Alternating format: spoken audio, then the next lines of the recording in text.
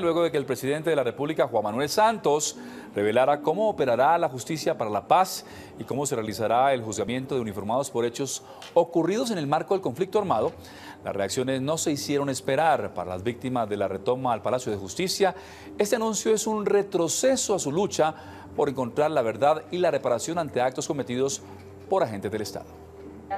María del Pilar Navarrete, esposa del desaparecido en la retoma del Palacio de Justicia, Héctor Jaime Beltrán, mesero de la cafetería de Palacio, asegura que la jurisdicción que estableció el gobierno para agentes del Estado asegura la impunidad ante sus actos y era un as bajo la manga del presidente de la República con la fuerza pública. No es gratis esto de llevar víctimas, sentarlas, a que dialoguen con la gente de las FARC, de poner aquí los foros de la paz, cuando se tiene ya pensado una jurisdicción especial en la que no se pueda tocar los militares, en las que vayan a quedar en total impunidad casi la mayoría de los delitos que ellos cometen, como sucede en el caso Palacio de Justicia.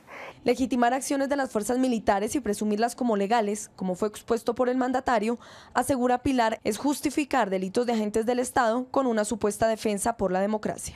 Para ellos es en acción de su ejercicio de defender la democracia o de justificar que alguien estaba haciendo algo malo, poder asesinar, masacrar, simplemente por sospecha. Yo siento que esto es gravísimo para todas las víctimas que tenemos demandas o que tenemos conflictos en los que se ven involucrados los militares porque los dejan en la total impunidad. Así también hizo referencia a la idea de reabrir procesos penales de militares y bajar las penas de quienes están privados de la libertad por sus actos, según lo anunciado por el presidente Santos. Es lo que pasó con la ley de víctimas de Uribe con los paramilitares.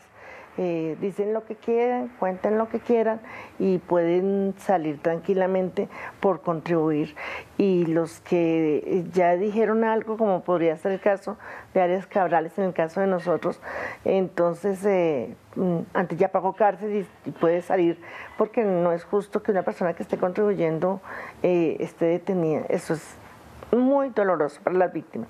Según Pilar Navarrete, este sistema de justicia para la paz del presidente Juan Manuel Santos es un retroceso para las víctimas de agentes del Estado. Yo me imagino que pensarán en las madres de las ejecuciones extrajudiciales de Soacha, las de la Unión Patriótica, que tienen muchísimas de sus víctimas, donde los militares tienen mucho que ver. Entonces esto es un retroceso y nos deja sin armas legales para poder llevar a juicio a los militares y que respondan y que nos cuenten la verdad de lo que sucedió. Finalmente, asegura cree en un proceso de paz que condicione a las partes a cumplir con la reparación y la verdad para las víctimas, pero solo y sí, las víctimas no siguen viviendo más acciones que recaigan en la impunidad. Una paz con engaños no, una paz con desaparecidos y con impunidad no. No se puede jugar con las víctimas, decirles que va a ocurrir algo paralelo para la guerrilla, para el ejército, con satisfacción para ellas, y que luego se saque una carta debajo de la manga diciendo esto va a ser así y esto no se puede tocar, y los militares tienen todas las ventajas de seguir asesinando, desapareciendo, torturando y callándose. No más impunidad, presidente.